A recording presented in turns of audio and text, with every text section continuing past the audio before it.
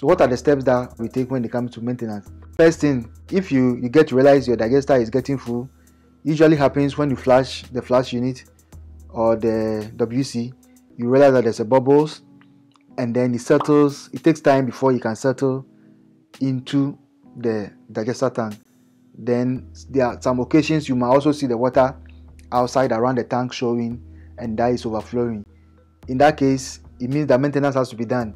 Either the soak away or the soak hole pit is not working well, or some materials that cannot biodegrade have gone to block the pores or the pipes, or have clogged the way in which the water must go into the soak away for the digester bed to work well. The key part for most homeowners that they need to know is that when you are using a biodigester, there shouldn't be a water, or there shouldn't be any water in the digester bed, because it works well when it's dry, and the microorganisms work well when there's no water in the digester. There must be a rapid separation of the solid waste from the water.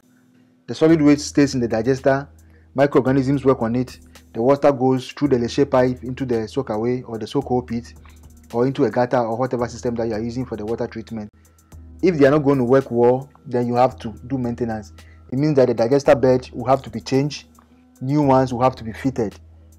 What happens with this technology was that it was corroding because of the water, the acidic nature of the water from the flash unit was corroding the wire mesh and the nets. And then the time range or the timelines in which maintenance has to be done will be shorter, right?